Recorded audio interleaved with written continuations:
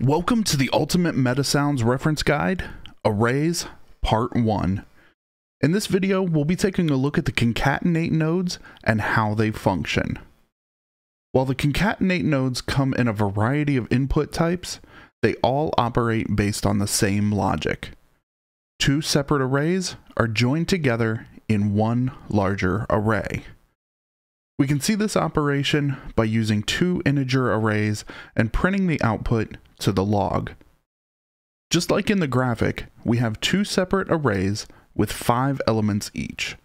Array 1 contains the numbers 1 through 5, while array 2 contains numbers 6 through 10.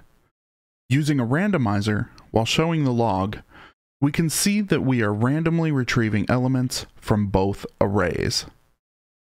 As an example of how this might be used, let's say you have an array of explosions and an array of gunshots.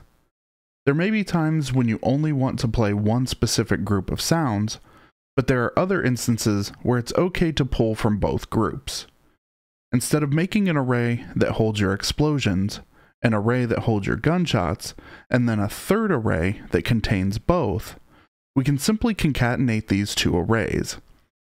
This allows us to play each group separately as well as together.